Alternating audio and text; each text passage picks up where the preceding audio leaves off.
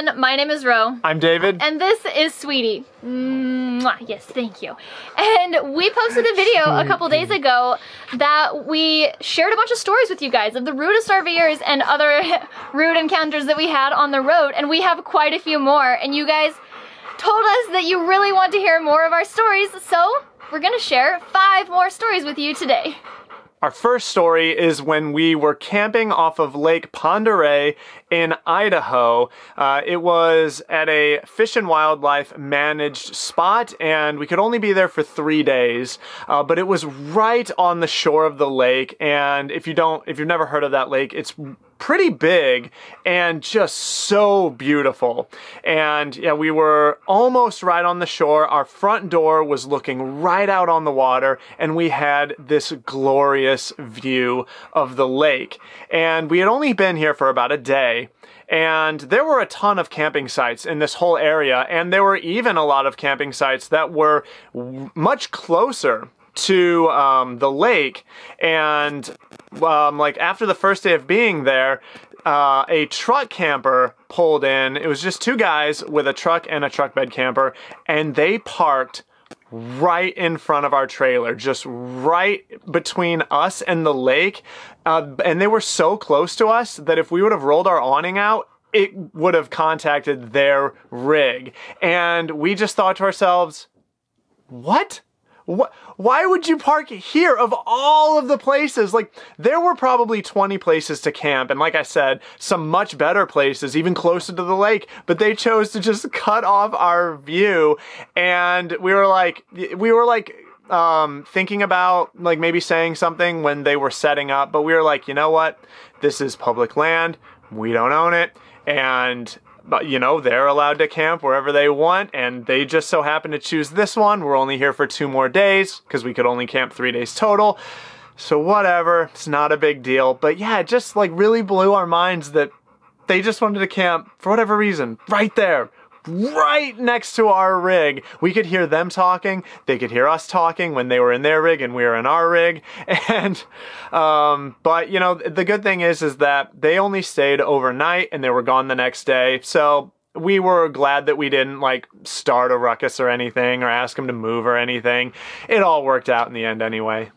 The second story happened near Las Vegas, and some of you may remember that our last video, we also had a different encounter near Las Vegas, so this is a second encounter. Now we're 2 for 2 campsites that we've ever stayed in near Las Vegas where something weird has happened. But we were camping just northwest of Las Vegas in the Desert Fish and Wildlife Refuge. I think the place is called like Corn Creek or something like that. And there's a little visitor center for the Desert Fish and Wildlife Refuge area. They've got all sorts of displays and stuff that you can wander around in, as well as a massive picnic area and tons of parking. It's all paved all the way up to that spot. But we were camped about a 1/4 mile away, down and around this very, very, very, very bumpy gravel road. I mean, the rocks were like this big. It was straight up wasn't even like regular gravel. The rocks were this big, and it was just the whole road was covered in them, as if it was giant gravel or something. So it was a really, really rough drive to our campsite, which was the first one. This was when you could camp there. You can't camp there anymore. Now it's just a day use area. And we had been there probably about a week, and we could camp 14 days. And I was doing some laundry outside in my pajamas. It was just a lazy day. That's what you do when you're in the middle of nowhere all alone. You do your chores in your jammies. And I was outside doing my laundry by hand, because we don't have a washer and dryer, and all of a sudden this minivan, we can see it leave the Desert Fish and Wildlife Refuge and like drive down and come towards us, and we're just like, well, they're just gonna go to the next campsite because obviously this campsite's occupied. There's a big trailer in it, and it's a tiny campsite.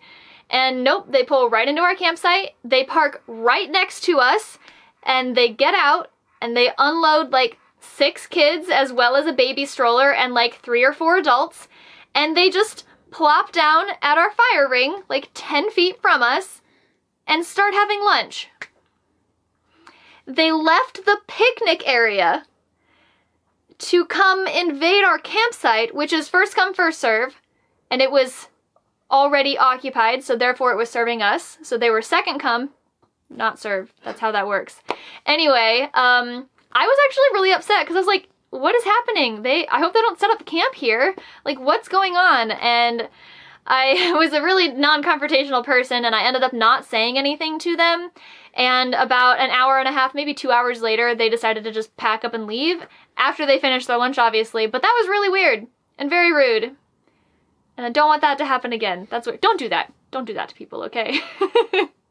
This next story is probably the worst one that has happened as far as like encountering a really rude person while on the road.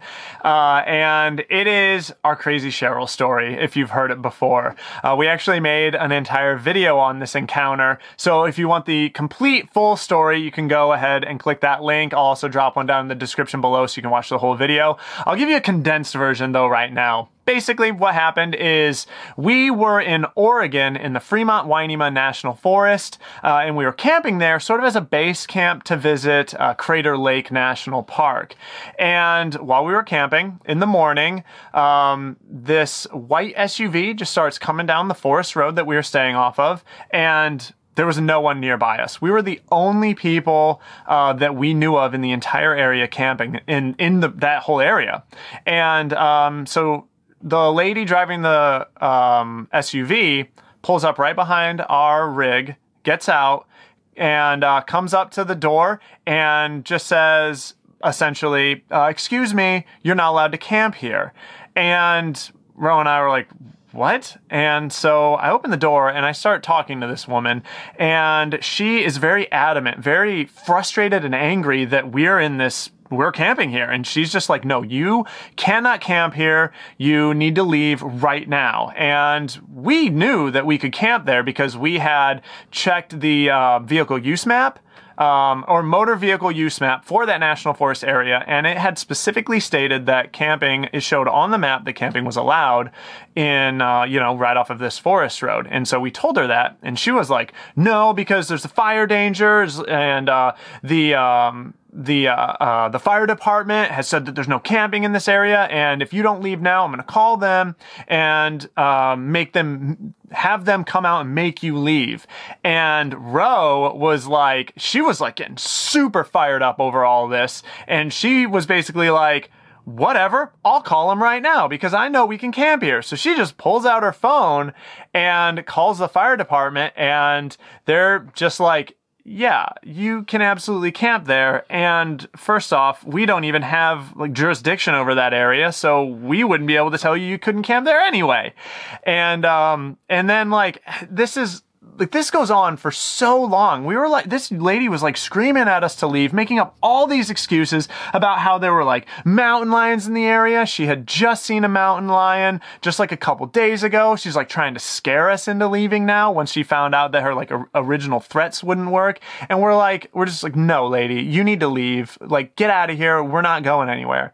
So she gets back in her SUV and drives up continues on her way up the forest road. And shortly after this lady left, the fire chief actually called us back on Ro's cell phone because, we had told them that this lady is just so angry at us. So they were like worried about our safety. And he asked exactly where we were.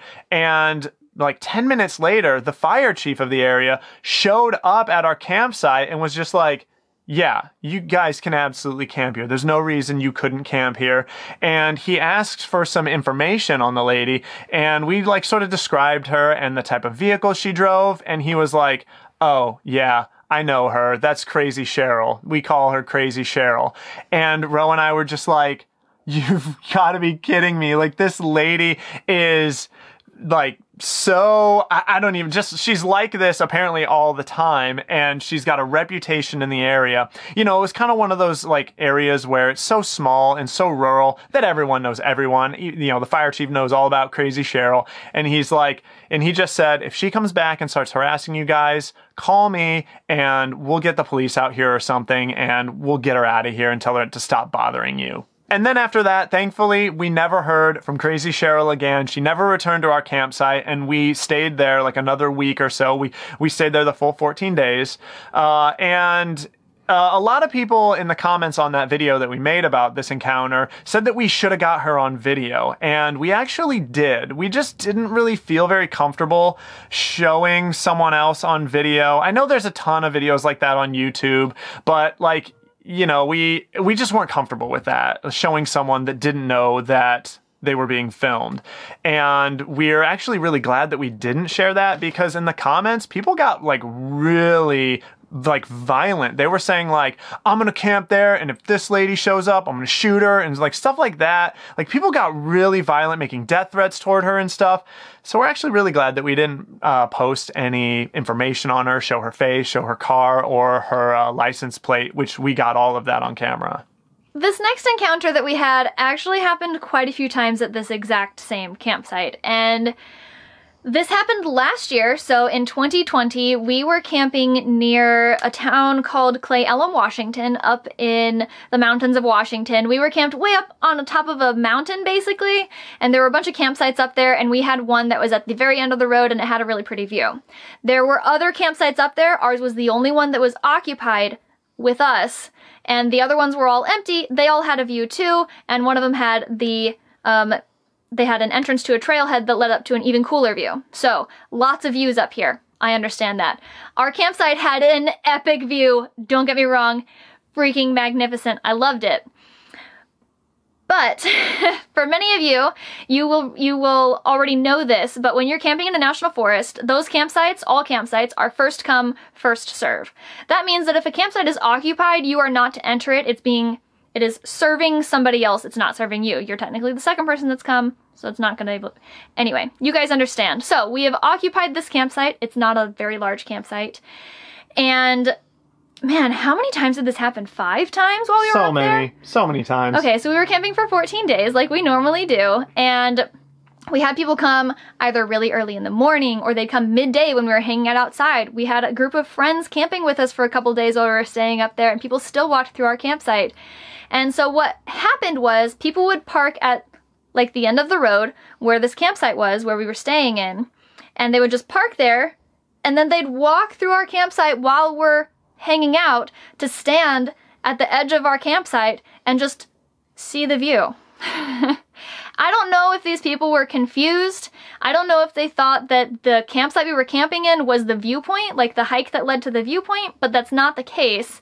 And we were never confrontational. We just like let it happen and was just like, that's weird. I wish people would stop doing that. The second person that ever came up, they literally pulled into our campsite, drove past our fire ring, past our table that was sitting there to park next to our table and get out and look at the view right next to our RV. And it's just like, we hadn't even gotten up yet. We were still in bed. So someone is waking us up in the morning coming into our campsite. It's a big no-no. And I really wanted to, maybe I should have, I don't know, what do you guys think? But I wanted to, on a couple of occasions, go out and be like, hey, you know this isn't the trail, right? And this campsite's occupied, and just like kind of let them know the trails actually starts at the next, like if you go back one campsite, the parking's right there for the trailhead to lead up, and there's an even prettier view right there. Like this view is nothing compared to the view at the end of the trailhead for the viewpoint. But I didn't, and maybe I should have, I don't know. But we ended up having to resort to using our truck to block the entrance of our campsite, but we still had people that would park on the other side of our truck and then walk in. 2 videos ago that we put out, we talked about etiquette when camping in a campground, and one of the things that everybody agreed with us on is that you really shouldn't walk through people's campsites. You know, everybody's paying for those campsites. I understand that those are paid, but in the national forest, that's public land, except if the campsite is occupied, it's no longer public to everybody. It's just to be used by that one person. So when you're alone in the woods and someone then walks through your campsite, it almost feels like an even bigger intrusion of privacy because you're out there alone. You have a stranger walking through this campsite that you've been in for a couple days or so, and it can be just really weird and unsettling. I know one time, this is a different story, not super rude of a story, but we had someone walk through that was hunting, and they had like guns on their back walking into the woods to go hunting, and it was just, it can be a little unsettling alone in the woods when someone walks through your site. And then our last story was a pretty scary one for us. We were camping on BLM land near Farmington, New Mexico, and our cellular signal there was really, really weak. And we were trying to upload gigabytes of data, you know, YouTube videos while we were out there, and it just wasn't working. And so we decided that we needed to head into town, find a Starbucks to, you know, get a coffee so we could use their Wi-Fi and upload our videos there. And so we set up our security cameras that we had at the time, and we left to go into town. And the Starbucks was about a 45-minute drive away from our RV. And, you know, just like most times, we were the only ones out there. There was no one camping anywhere near us. And so we got to the Starbucks. I opened my laptop and I started uploading the video, and I forget who it was, Ro or I, pulled out their phone and to check the security cameras. Now, like I said, the cell signal was super weak, but it was still enough for the cameras to work. They only use like kilobytes of data, and so they could still send the video information, even though the cell signal wasn't strong enough to upload, you know, high quality YouTube videos. But yeah, so one of us checks our phone, we're looking at the camera, and we're seeing that there's just something peeking out from the front of our trailer. The camera was mounted to the rear driver's side corner of our trailer, sort of looking out over the front door area toward the front of the RV. And so the roof of our RV was obscuring the whole image, you know, but we could see something just peeking out from the front, and it was red. And we asked, you know, I'll just say, like, I asked Ro, is this a car? Is there a car in our campsite? And Ro looks at it and she's like, yeah, that's a car hood. And we're like, why is someone parked directly in front of our trailer and just sitting there? We couldn't see anyone because, again, like, just the way the camera was oriented, the front of our trailer was obscuring most of what was there. And then it, like, started to pull forward just a little more. And like we then knew like 100% like, oh yeah, that is a vehicle. Someone is in our campsite and they're just sitting there, which is really sketchy. We're 45 minutes away. We didn't know what they were doing. Were they scoping our trailer out? Were they, you know, seeing if they just sat there, if anyone came out or anything, to see if like anyone was inside? Maybe, like, are they going to break in, you know, and potentially harm our pets, steal our stuff? Who knows? So we start freaking out. And so I get in the truck, I leave Ro behind to finish the upload on the video, and I get in the truck and I just, you know, just start flying to get back to the campsite. And I just pull into the BLM land, get off of the highway onto the dirt roads, and I'm heading in, and Ro calls me and she says they just drove away. She could see the truck drive off down the road, and we also had an interior camera that was like at the back of our travel trailer on the inside facing all of this. So we could like see our pets on the bed, you know, like Sweetie, that's usually where she sleeps when we're gone. So we could see her, and she was just sleeping. She wasn't alert or anything. And so we knew, or we had been watching that too. We knew they never tried to enter the RV or the travel trailer or anything. But yeah, I get back to the campsite, they're gone, and there's just a bunch of trash left behind, at like where the truck was parked. And we're like, what the heck? What happened here? What, like, again, were they scoping us out? Did they just pull in to our site just to eat lunch and then throw all their garbage? There was like a Ziploc bag, some Slim Jim wrappers, and some other like napkins and paper towels and stuff that they had left behind. And we're just like, okay, this is freaking us out. We're getting a really bad vibe from this. And so I went back to the Starbucks. The video was finished. Our YouTube video had finished uploading. Picked Ro up. We went back and we just prepared to leave. We got everything ready. And then the very next morning, we just got the heck out of there because that whole situation really rattled us. And we didn't want anyone else coming back and potentially harming us to steal our stuff. Yeah, we just got the heck out of there. Well, that's it. Those are all of the rudest, weirdest, scariest encounters that we've had with other RVers and campers while we've been on the road living full-time in our travel trailer. We might have some more if we try and think really hard. I don't think we do though. And you know, I really hope that none others pop up over the years. You know, these situations, looking back on them, it's those situations that you can laugh at and be like, that was so weird. What the heck happened? What the heck were they thinking? But I don't want any more to happen ever again, because some of them are really stressful in the moment. Stressful for sure. But yeah, guys, please share your stories of rude, weird, strange, frightening encounters that you've had while traveling. We would love to hear about them. We want to make sure that we're not the only ones coming across all these really strange and weird people. Yeah, like we're magnets for this. Oh my gosh. But that's all for us. We'll see you guys next time. Bye. Sweet Pea, say bye. Oh, Good girl. good girl, yeah. Oh, thank you. Yes, thank you, puppy. I love you too.